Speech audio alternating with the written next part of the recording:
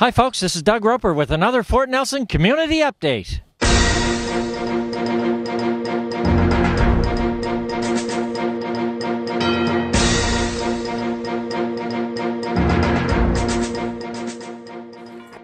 We're here today at the Catholic Church to check on the progress of the Christmas Food Hamper project.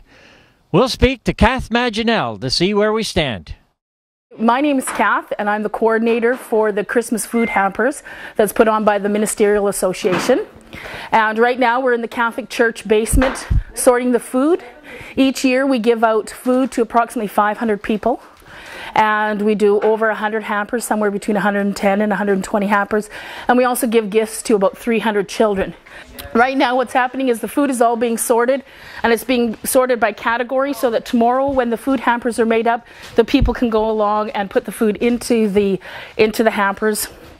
If you yourself are in need of a hamper, or you know somebody who does need one, you can call the Catholic Church at 250-774-6664 and leave your information, or you can come down to the basement of the Catholic Church, and the hampers will be given out on Saturday between 10 and 12. I'd like to thank everyone who has already generously donated to this program. However, we're still short this year, and I just want to make sure that everybody realizes they can still donate right till Saturday, and we would sure appreciate the donations, and so would the hungry families from the Fort Nelson area. So just in closing, I'd like to wish everybody a very blessed Christmas. Thank you. Thanks, Kath, for that update on the Christmas Food Hamper project. And don't forget, folks, we're looking for a little extra effort here at Christmas time. We know you can come through.